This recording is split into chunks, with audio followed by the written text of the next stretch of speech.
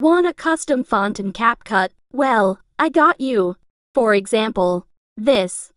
Alright, let's get started. So first you wanna search up a website called dafont.com. Next, search up any font you want or just find one. I'm going to do Bunny Heart as an example. Now, click download on the font you want. This should take only a few seconds. Click on the font you downloaded up here. Select the font file name.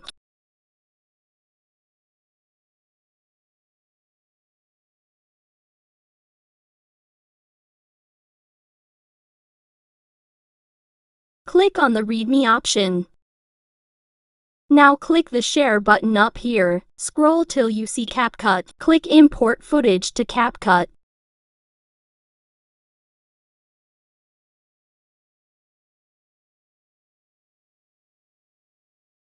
Click Add Text.